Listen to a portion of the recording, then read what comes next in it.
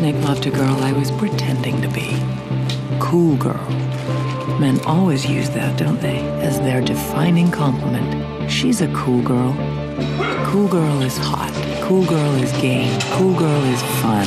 Cool girl never gets angry at her man. She only smiles in a chagrin-loving manner.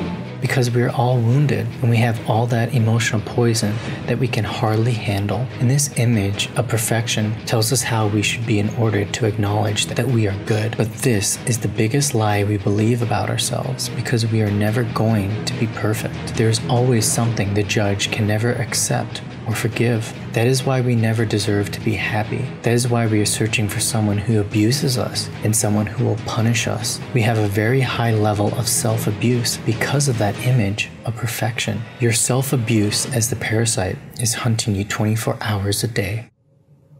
I'm onto you.